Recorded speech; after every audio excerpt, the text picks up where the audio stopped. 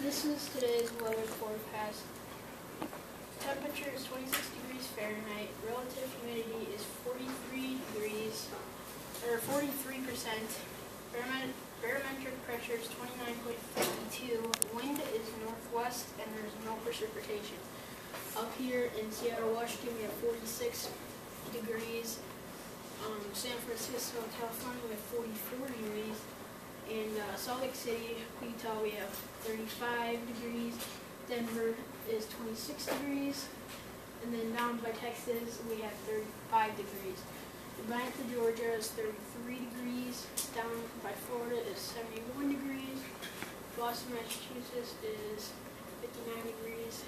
And Montana, 12 degrees. And Minneapolis is 3 degrees. Chicago, Illinois is 17 degrees. We have high pressure right here, and we have a cold front bumping up with a warm front. And in the central plains we have that, and then we should be getting 1 to 3 inches of snow Friday in Illinois. And then over here we have a cold front moving up with a warm front and creating a storm, a rainstorm over here by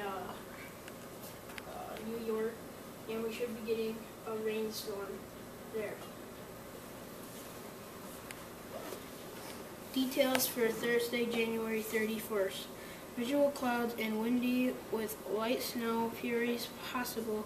Cold high 16 degrees Fahrenheit. Winds northwest at 20 to 30 miles per hour.